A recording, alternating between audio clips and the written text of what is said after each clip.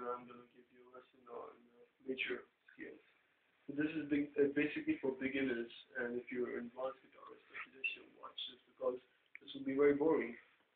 And so I'm going to tell you how to play the major scale. This is only for beginners, so I guess no advanced guitar should really watch this video. So here it is.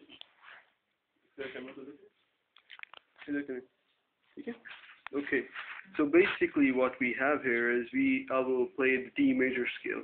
So basically I want to give you some knowledge on to what the scales are. D major scale is basically, what is a major scale? Scales are basically what we call, basically there is a combination of notes that basically synchronize. So like this is D major. Because people usually, they just know how to play the guitar, they don't know the theory behind what chords are, what scales are. So basically, the chords are basically a combination of notes that synchronize. And scales is basically like you get a ruler, like you've got a scale. This is a kind of like gap between notes so that they create a kind of a melody when they're being played. Like minor scales or major scales or double harmonic minor scales.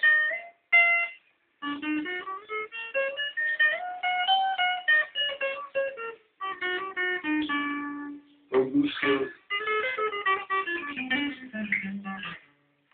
Basically what I'm going to talk about is major scale. I'll teach you how to play the major scale. So here it is. So can you put it?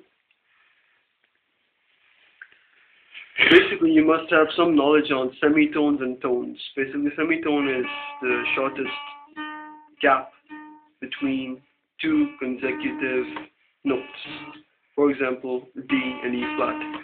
The gap between these notes is known as semitone, and a tone is basically what you say two semitone gap, like D and E. Now, these notes are separated by a tone. Okay, so what I'm going to teach you is the D major scale. This is only for beginners. Again, if you are an advanced guitarist, do not watch this video. Here it is. First of all, I will play the D note on the 3rd string, 7th fret. 3rd string, 7th fret. In other words, G string, 7th fret. It'll be like this. Now on the same string, 3rd string, I will play an E note on the 9th fret. Okay. Then I will switch over to the next string, which is the 2nd string and 7th fret. This is basically, hold on a second. D, E, F sharp, yeah. This is F sharp. So here it is, D, E, F sharp.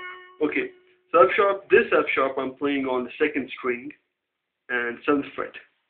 Then I'm going to move on to my 8th fret, creating a G.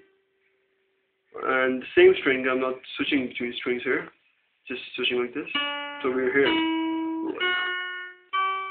Okay, so now I'm going to play it on the 10th fret, the same second string, 10th fret,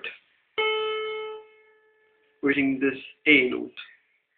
Then I'm going to switch over to the 1st string, and I'll play the 7th fret, 9th fret, 10th fret. So you get the melody?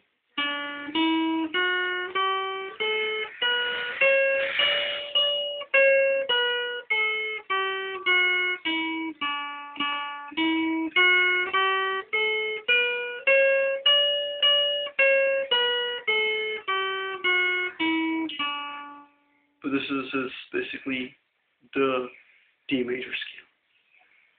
And if you're going on the bass notes, it's quite simple. Now you've got all the notes: D, E, F sharp, G, A.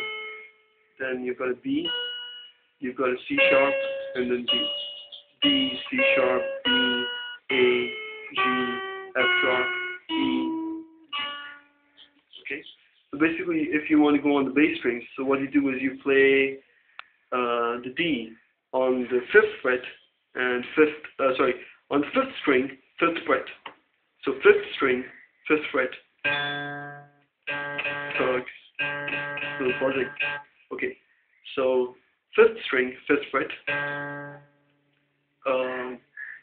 And then you can play. Hold on a second here. 5th string, 5th fret. 5th string, 7th fret. 4th string, 4th fret. 4th string, 5th fret. 4th string, 7th fret. 3rd string, 4th fret. 3rd string, 6th fret, and 3rd string, 7th fret. So it's basically like this.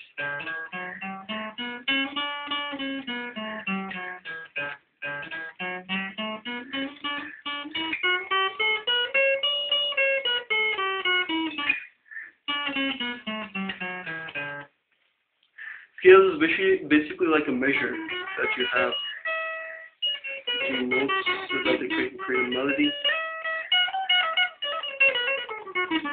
Property of these notes are so that they synchronize basically, like if I want to play this. See, there's synchronization between the notes.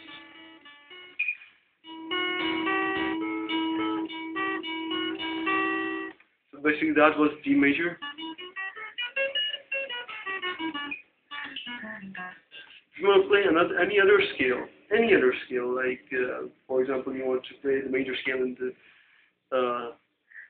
let's say C, you want to play the major scale in C. Just the same fingering pattern, and the pattern is the same for almost all major scales. Or C, the C major. You just see that I just shifted it 2 frets lower for C major. B major.